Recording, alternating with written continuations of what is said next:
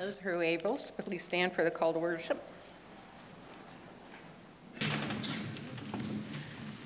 Again and again, the Psalms call us together to praise the Holy One. Let us praise God from the heavens, from the heights, from all places. Let the sun and the moon and all the shining stars praise this amazing God. In all creation and every created being, praise God. Let God be praised by every ruler and every peoples. Men and women alike, old and young, able-bodied as well as challenged, people of all backgrounds, colors and classes, we have been raised up, brought together again. Come, let us worship God.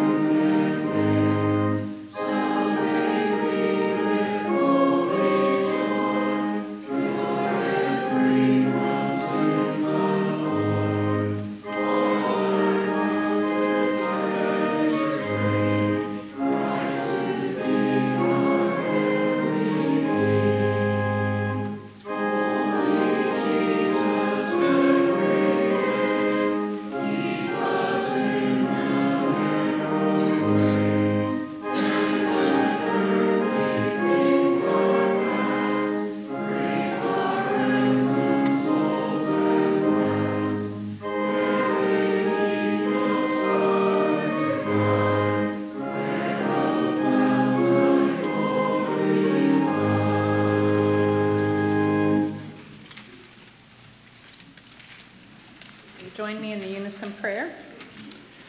Both energized and wearied by days just past, we gather in your recreative love, O God, to rest and refocus. Open our lives to amazement. Open our imaginations to possibility. Open our souls to healing presence. You in us and we in each other. Amen.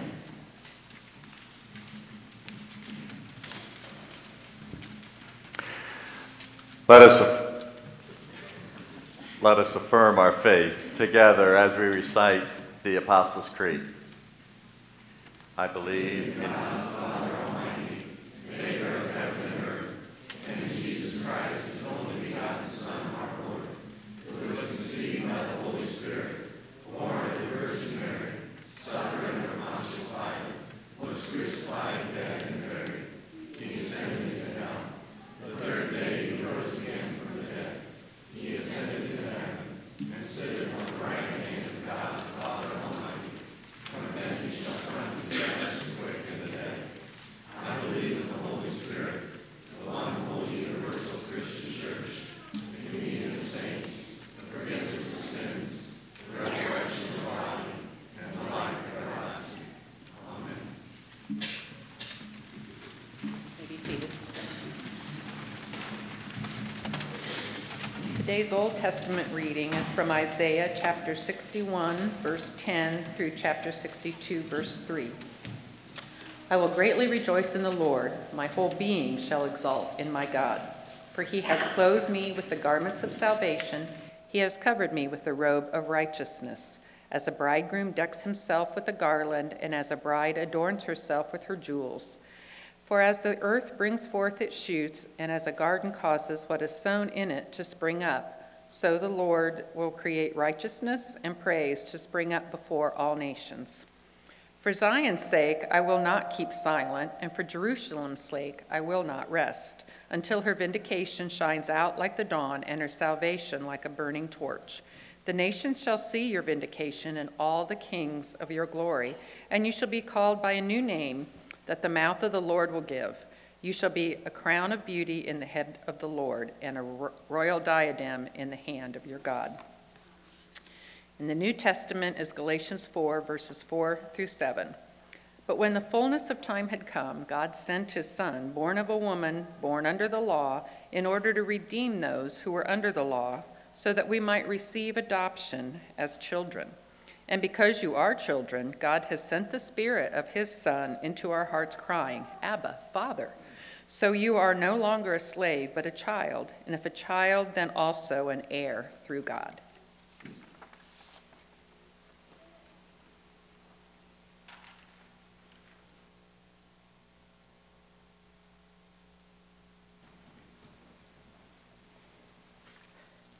For unto us a child is born, to us a son is given, and he will be called Wonderful Counselor, Mighty God, Everlasting Father, Prince of Peace. Isaiah 6:9.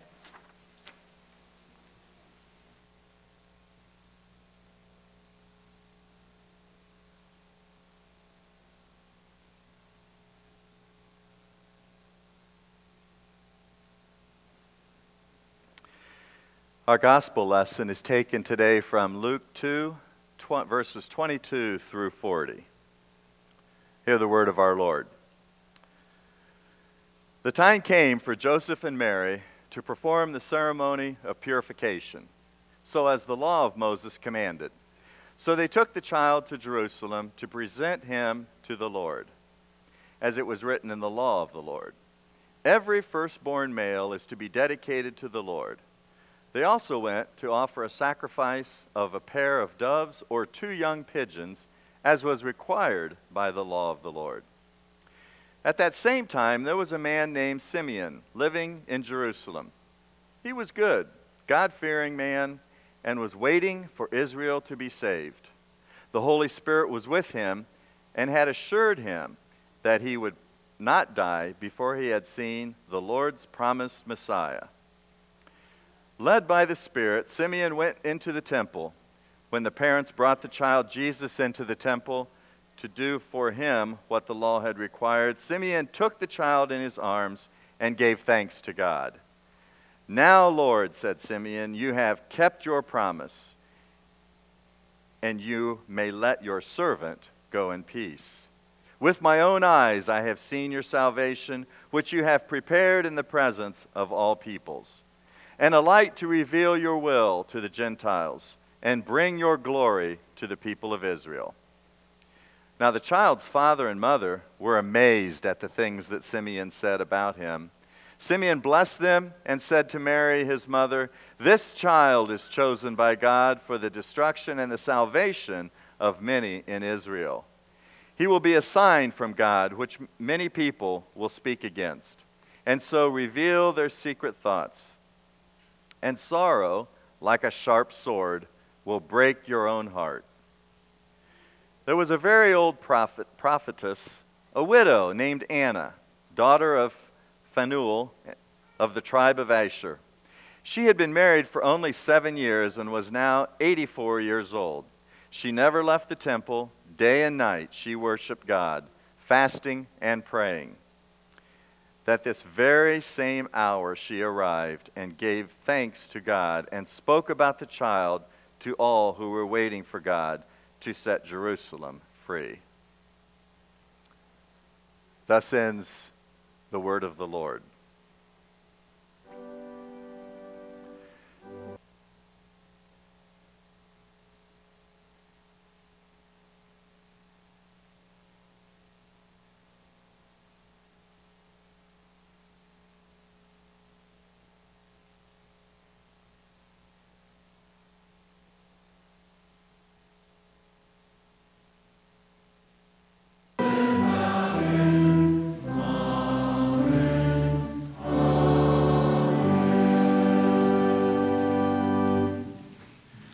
The peace of God be with you.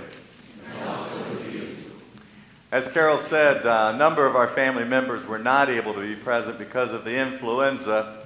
So it only seems right today that instead of extending the hand of fellowship, let's just wave at each other and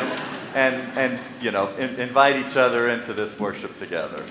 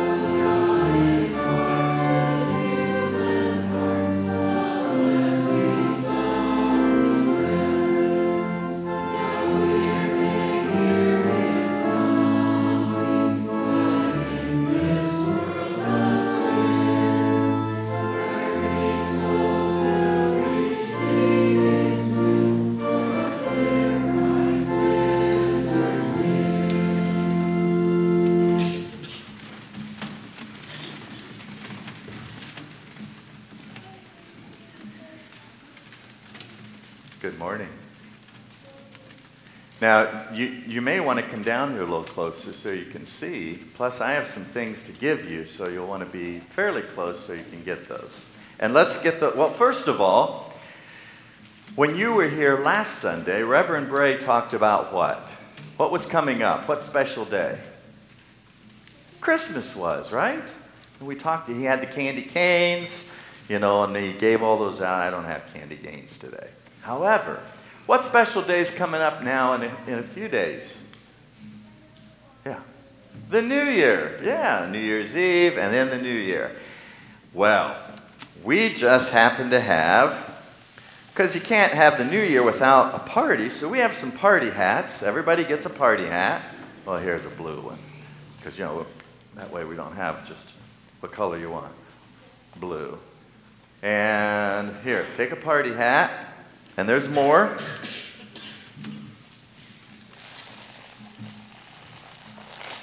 Because we're going to have some friends help us to celebrate the party here. Today is? Should we sing happy birthday? Oh, it's not. Well. Everybody get a part. Now, I got to put them on. Oh, I got to put mine on. All right. I don't know how this is going to go.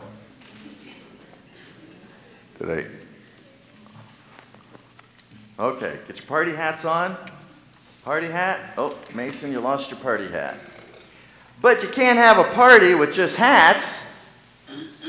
We got to have noisemakers too. Yes. So, here's some noisemakers. don't know if we'll have enough. We'll see. You got one? Here, pass these out. See if there's enough for everybody. Right, there you go. Addie, give one. Pass one down. Mason probably doesn't need a noisemaker unless we got enough. You ladies have noisemakers, and gentlemen down there? Because if it's your birthday, we got to have noisemakers. Yeah. All right, everybody get a noisemaker? Did we have enough? All right. Now, here's what you have to do. In a little bit, I have some friends that are coming to help us talk a little bit about this party that's coming up. And every time you hear the words New Year, we're going to have to blow our noisemakers. Shall we try it? So if the friends are talking and they're going blah, blah, blah, blah, blah, and they say, New Year, that was pretty weak, wasn't it? Let's practice one more time. Every time our friends say, New Year, now we're getting it. Do you have a defective noisemaker? Do you? You do? We'll give that one to Bob. Are there any extras? Oh, here, try one of these. I don't want it back. Try one of that. Try that. And blow hard. Must be the green ones. Here, try a blue one. Holy cow. Oh, there we go. All right, so remember, you have to help me. Every time we hear the words New Year. Excellent. Oh, that's awesome. Well, I have some friends here that came with us. Oh, hey Mason, looky. I know. You haven't even heard Grandpa's sermon yet. I felt the same way. All righty. You ready?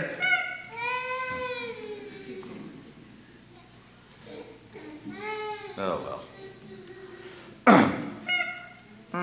Hey, buddy Bert. Hey, Bert. Guess what's coming up in just a couple days? Well, by the taste of that lasagna that you made the other night, it keeps coming up. No, Bert. I'm speaking of the New Year. I said I'm speaking of the New Year. New Year. What's wrong with the old one? And why are we wearing all these stupid hats? Oh, Bert, nothing's wrong with the old one. You know, the old New Year. Oops. The old New Year, it's just fine. But it's time, that's okay. It's time to celebrate a new year. Those confounded noisemakers, but I just got used to the old one. Why change? Oh, Bert, we don't change. The calendar changes. So if nothing changes, why do we even bother? Oh, buddy Bert, you're missing the point. The calendar changes, and we usher in a new year.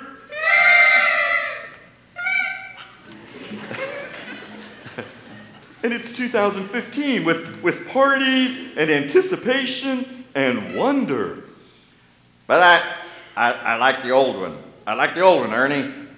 I don't like parties and I don't like noise. I do wonder, though. Really, Bert? Now you're getting it? Are you filled with wonder? Yep. I'm filled with wondering why all this fuss and why the old year wasn't just fine as it was. Oh, Bert, you're going to love it. I know you will. I'm not going to love it. I don't want no new year. I don't want any of that confounded blowing either. I don't know why they keep blowing. Well, Bert, they keep blowing because they're happy for the new year. Would you stop saying that? Oh, buddy Bert, come on. It's okay. It'll be all right. Well, Ernie, was he excited about the upcoming celebration? Was Ernie? Ernie is this one. Was Ernie excited? He was. How about Bert? Was Bert excited? No, Bert wasn't very excited about the new year. About the new year. But you know what? That That gives us an exciting time. New adventures. Do you like adventures? Sure we do. We all like adventures. And so it gives us new adventures. It gets us exciting times. And you know what? It doesn't matter if it's the old year or the new year. Now you're cooking. It doesn't matter because Jesus is always with us. And Jesus fills our hearts with that excitement and wanting to celebrate Him being with us and His loving us and His always protecting us. So it doesn't matter if it's this past year of 2014 or if it's the new year of 2015. Jesus is always going to be with us. He's always loving us. He's always there to protect us. And He's always there for us to rely on. Okay? Would you pray with me, please? Repeat after me. Dear God, we are so thankful that You have Jesus in our hearts to protect us, to be with us, and to always love us. Help us in the days to come to praise Your name. In Jesus' name we pray. Amen. Well, you can keep the party hats and the horns, all right? And I don't think in my sermon I have New Year, so I think we'll be good. New Year. Just want to do one more time. Thanks for coming up. Thanks for me.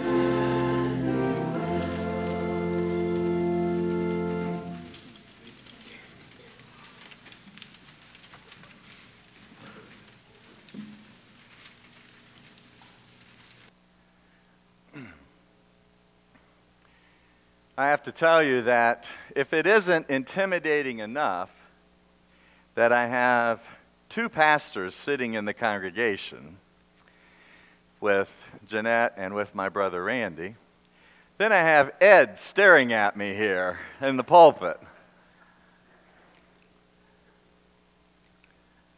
Oh well. I guess it's no worse than standing up in front of my staff at school and, talking with them. So we will persevere. Oh wait, that was a different message.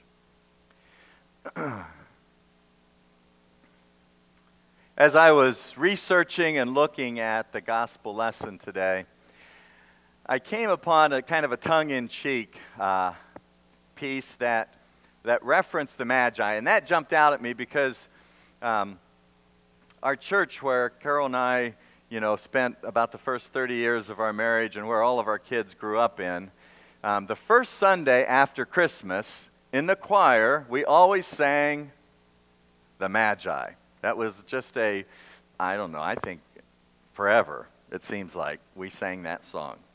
And I think our choir director, the only reason she didn't like it is because the men were like 70% of the singing. The women had just very little part in that song. But as I thought about that, and then as I read this piece, it talked about the Magi, the three kings. Only it gave it a different spin, and it said, what if they were three women? And how different that may have been. Because had it not been three kings but three women, well, first of all, they would have asked for directions. Secondly, they would have brought appropriate gifts for the baby. They would have arrived on time, so much so that they would have helped deliver the baby Jesus. Probably all of those are very true. But I want to talk about standing in grateful wonder. So picture this, an old man with a baby in his arms. He stands chuckling, laughing, giddy with joy. Or perhaps he simply gazes with streams of tears pouring down his face. He realizes that he is standing in grateful wonder. Now, either way, he's the happiest that he's ever been. And then he says he has seen enough. He is ready to die. He has seen salvation, and now he can depart in peace. So what has he really seen? After all, he's simply holding a little child in his arms, a powerless infant. Well, whatever grand works that are in store for this baby, it's still only a promise of hope. Nothing's happened yet. Herod still sits on the throne. Caesar still governs from afar. The world looks as it did before. Simeon sees it. In that gospel lesson, it talks, Simeon sees it. He stands there in grateful wonder. Now, perhaps for Simeon, it is likely, and it is obviously the very best time of his life. This is a special time for him. God has revealed to him what he was waiting for his whole life. It's the future that he holds in his hand as he cradles that infant. He has seen it. He has touched it. Simeon is satisfied. Well, then there's Anna. It talks about Anna in Isaiah. She's also old and approaching the end of her days. She also adds her own joy and praise to the moment. She'll be telling everyone who will listen about this baby whom she saw for just a few minutes. By the time a young Jesus is teaching and performing miracles, Simeon and Anna are long gone. Actually, so will most of the shepherds who came to see that child in the manger, and some, if not all, of the Magi. They're gone also by the time Jesus is teaching and telling the stories that he tells. We'll come back to Simeon and Anna in just a little bit. Now, last Sunday, Reverend Bray spoke of the shepherds, talked about the shepherds. And they too were standing in grateful wonder as they experienced the angels telling them of Jesus' birth. Think about the faith that they had. They left their flocks and they went to see this infant king. Similarly, here are the Magi. They're royalty, they're kings of sorts. They're in other lands when they see this star. And they were moved to follow that star. They also stood in grateful wonder. Or as the case might be, maybe they sat on their camels in grateful wonder. In the meantime, they who saw the baby knelt at the stable or laid their tributes before him, and they did so out of adoration and out of faith. They would only know that they had seen and heard, or they would only know what they had seen and they had heard. They lived out those words of the hymn, "O come all ye faithful," which says, "O come all ye faithful, joyful and triumphant. O come ye to Bethlehem. Come and behold him, born the King of angels. O come, let us adore him, Christ the Lord."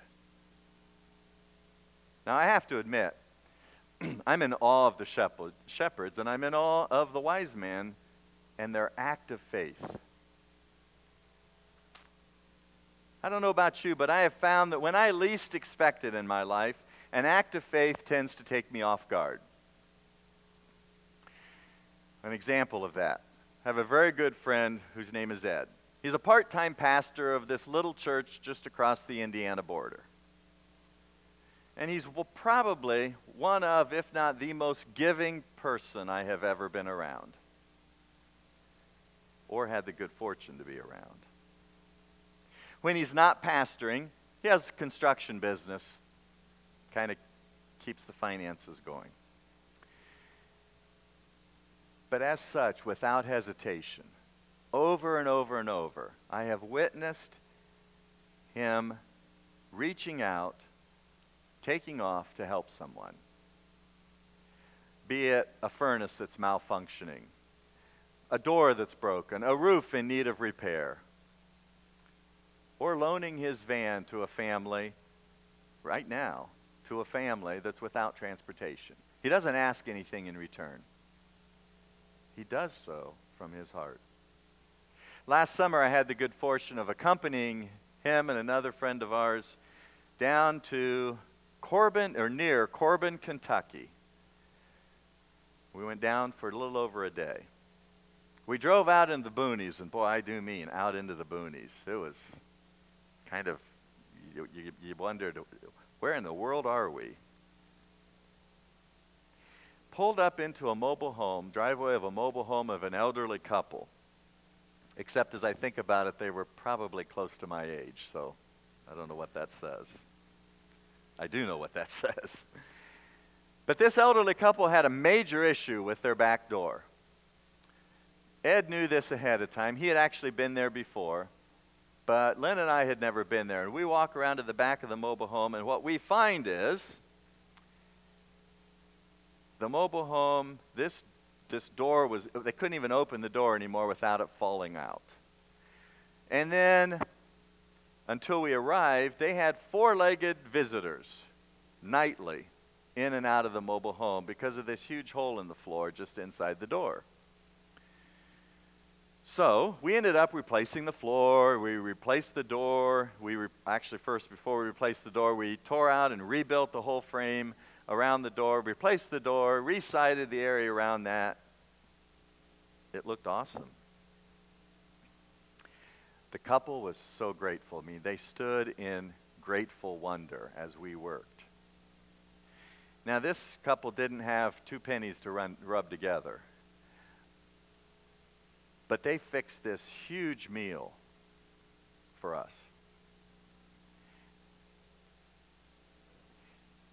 Despite their financial woes, due to the husband having a terminal illness, they fixed this big meal as a way to say thank you. It was pretty awe-inspiring, I have to tell you. You see, Ed never flinched at reaching out to help them, never once. We never talked about who's going to pay for what, because Lynn and I both knew that everything came out of Ed's pocket. The gratitude and the graciousness that I witnessed, it was so genuine. And I felt very fortunate to have been a part of helping, but even more so of witnessing this act of Christian love, both to and from. From Ed to this family and from this family back to us. I stood in grateful wonder. I was amazed. Another moment that caught me off guard just happened a week ago yesterday. Carol and I were in Columbus, and we were having lunch with the twins. They're always called the twins. It's actually Amanda and Elizabeth, but they're always just the twins. So we were having lunch, and Carol was sharing with them about the upcoming Christmas cantata and how excited she was to participate in that. And she talked about one of the songs and how it spoke to her. Word of God, speak. Would you pour down like rain, washing my eyes to see your majesty? To be still and know that you're in this place. Please let me stay and rest in your holiness. Word of God, speak. As I listened to her, I found myself in grateful wonder as she shared her faith from her heart. Unknowingly at that time, she shared, expect it. It catches me off guard and I stand in grateful wonder. Only this time, as the offertory was concluding, I was wondering, and then watched these ladies sprint from the balcony with the offertory plate. It's that commercialism that tends to wear us down. And in doing so, how often we end up forgetting just what that true meaning of Christmas is. Now, there's a cartoon of Dennis the Menace, and it shows Dennis, and it may be summing it up the best. It shows him sitting amongst a pile of open gifts at Christmas morning. And Dennis asks, "Is this all?" It's a huge pile. Is this all Christmas is? Is it opened gifts for which the children play with the toys on Christmas Day, and then they play in the boxes for which they came the day after? Is this all? Simeon helps us to understand this is not all. The moment that Simeon had waited for, had prayed for, had looked for, had arrived. He held that infant Jesus in his hands. For Simeon, this was all he needed. He could die now. He was fulfilled. He said, "Master, now you are dismissing your servant in peace, according to your word, for my eyes have seen your salvation." He had seen it.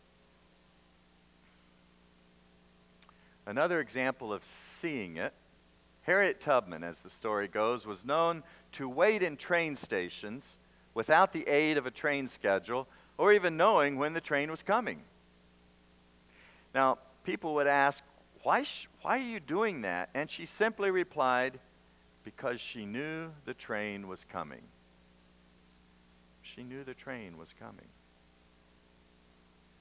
In our lives today, filled with GPS and PDAs and an overload of information, living in a society of people where we want to know what's ahead, this sounds pretty strange to us that Harriet Tubman would just reply, "Because I'm here because I know the train is coming."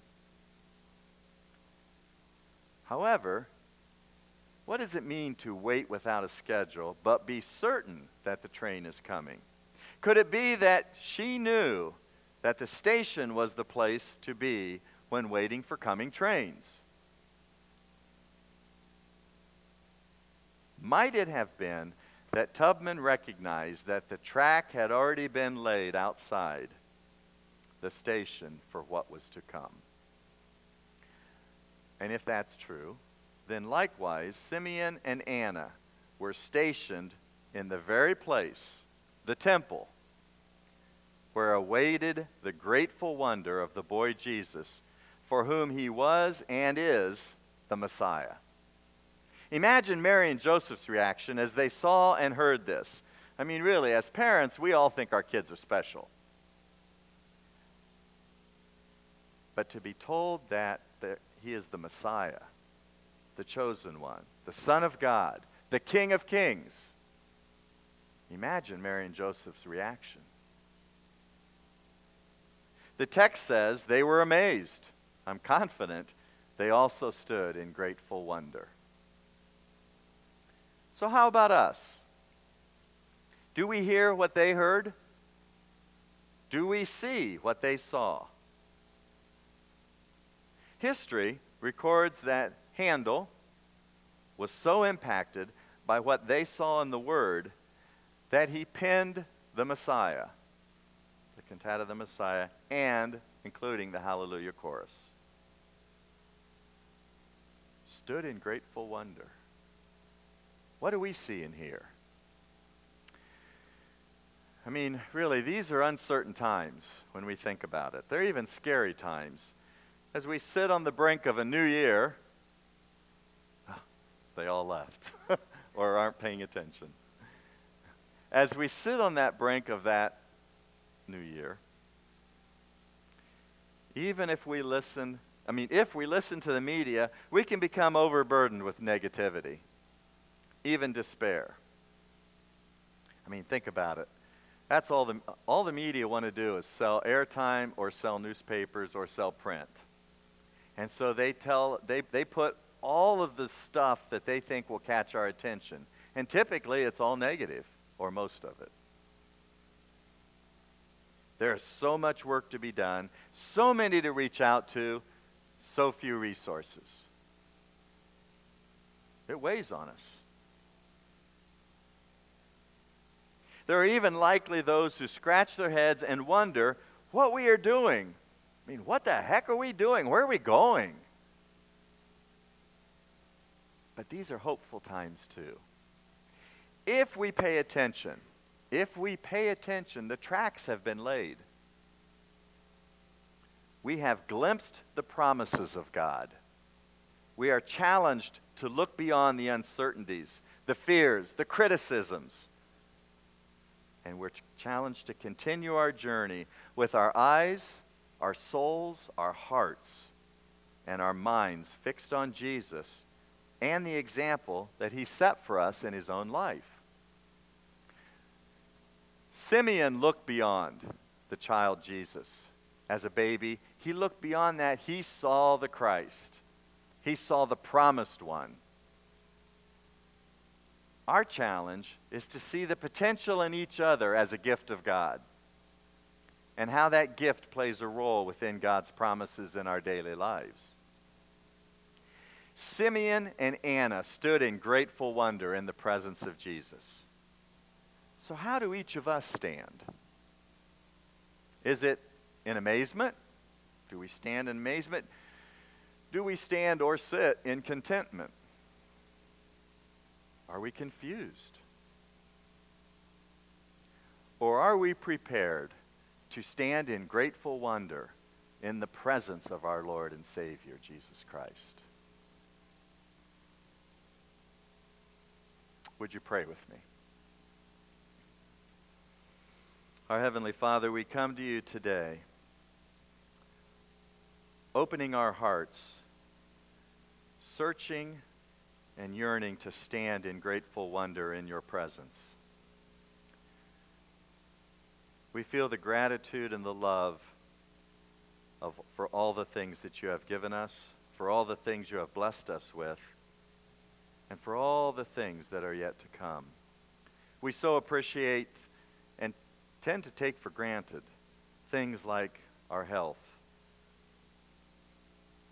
things that happen in our daily lives. But when we stop and stand in wonder, we realize that these are all precious gifts from you as well. Please help us to see in the days to come all of those, all the amazement, all the wonder that you have given us and that you have before us. Help us feel your loving arms wrapped around each of us, that we might look in amazement, look in splendor instead of getting caught up in despair. Guide and direct us, lead us so that we might do the work that you're asking us to do. Bless each and every one of us here in this house today. Watch over us, care for us, be with us. All these things we ask in your name we pray. As we pray together the prayer that you taught us. Our Father, who art in heaven, hallowed be thy name. Thy kingdom come, thy will be done, on earth as it is in heaven. Give us this day our daily bread, and forgive us our debts, as we forgive our debtors. And lead us not into temptation, but deliver us from evil. For thine is the kingdom, and the power, and the glory forever. Amen.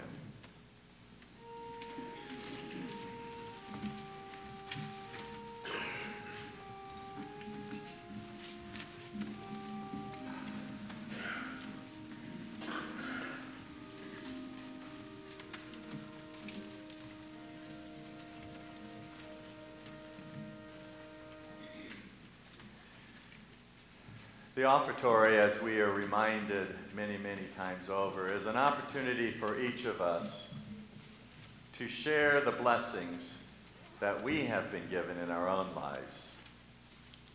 The blessings of money, the blessings of talent, to share those with others so that they might benefit those that are less fortunate. Give with your hearts as we share with others.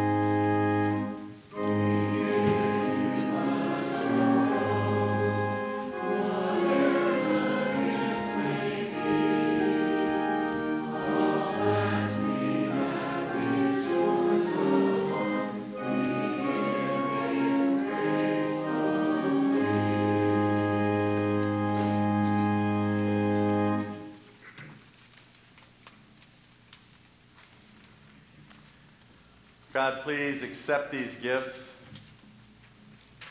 so that they may be used to further the work that you have asked us to do. Reaching out to help others, reaching out to be the people of God that we know you want us to be. Please accept these gifts. Bless them to your use. All these things we ask in your name. Amen.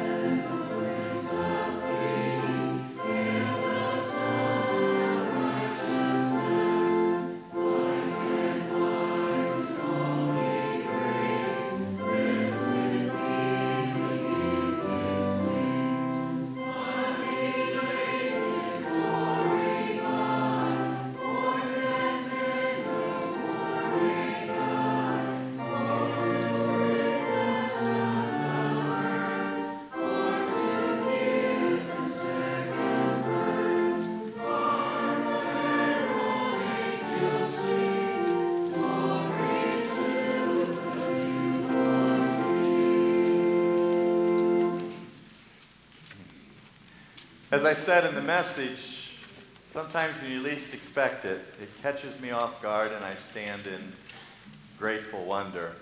Only this time, as the offertory was concluding, I was wondering and then watched these ladies sprint from the balcony with the offertory plates to get down here in time. Thank goodness no one tripped or fell. In the days to come, ask yourself, what is it that you stand in grateful wonder of? I mean, if you think about it, God has given us everything we see. I think about on, not as often as I'd like, but on Sunday afternoons I go back to the woods on our parents' farm. And I sit in one of the tree stands that the local hunters have put up. And I look out, and whether it's the flock of turkeys going across the field, or the birds singing, or just the stillness, I'm in wonder, in that awness, or something like that. I mean, when I sit there and there isn't even a sound, it's deafening. It's that grateful wonder of all that God has given us. Pause and take note of that in your lives. It's a hustle-bustle life that we live. We're constantly hurrying from one place to another. I'll bet at least one of you have checked your watches to see if I went over. Because we want to beat the Methodists to the diner or wherever it is that we're going for lunch. We're always hurrying. Pause, soak in what God has given us in that grateful wonder. And also celebrate the fact that in a few days we're ushering in a new year. Oh, come on. Thank you. I knew I could count on you. I came across a hymn that I think says it best, and it's "Another year is dawning," and I'll just share the first verse. Another year is dawning, dear Father, let it be, in working or in waiting, another year with Thee. Another year of progress, another year of praise, another year of proving Thy presence in all days. Celebrate His presence. Take time to look. Take time to reach out. Take time to experience that grateful wonder.